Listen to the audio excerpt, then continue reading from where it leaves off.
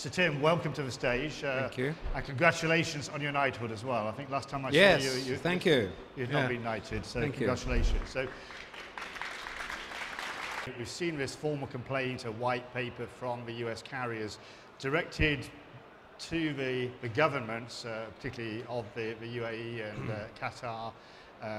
They stressed not directed to the airlines, but talking about the way the airlines here operates, Emirates, Qatar, and Etihad, and make allegations running to pages and pages on subsidy, in their eyes, unfairness of business practices.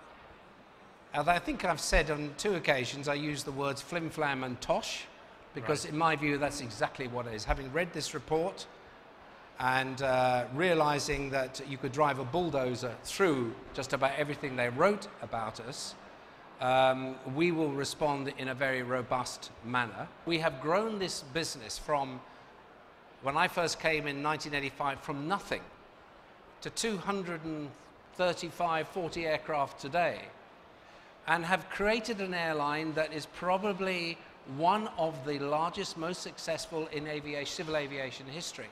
And we have done that without state intervention, without state funding. We have no shareholder funding at all. So I'm really interested to see how it is that from a competitive point of view, when we're serving multiple points in the Indian Ocean, Africa, and all the places that you know we serve, that they can claim that we're doing them damage. They often cite that their joint venture partners are affected by market share. Hey ho guys, market share is not a right. Market share is earned. And if the quality of our business and our product and the value proposition is a better one, and we can connect people from all the points that they don't serve, that their joint ventures partners do in a very roundabout manner, then why would you deprive the passengers, the consumer base, the right to do that?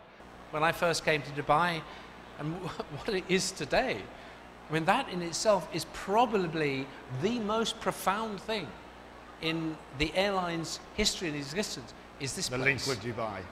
Unbelievable. I've never seen a city of any kind of entity like this come out of nothing to what it is today. So, you know, that has shaped, it has driven, it has affected everything that we have done. And I guess if Dubai had been like it was in 1985, or when I first came here in 1975, what would the airline look like? It wouldn't be as big. It would have a business model that was not dissimilar to what we have today, but the element of local business would be far, far smaller. You know, the way we're going to look at this show, and look at the people are coming from all over the world to get to this show. What will happen with Expo 2020 when we bring in 17 million people in a 6-month period to come here? That's all about what this place has done. It's underpinned our business model. It's underpinned everything we've done. So when I look back and I think, my God, where did that come from? I still drive down the Sheikh Zayed Road twice a day looking at the Burj Khalifa and said, this is the most spectacular thing I have ever seen in my life. And I remain in awe of what goes on and what's to come.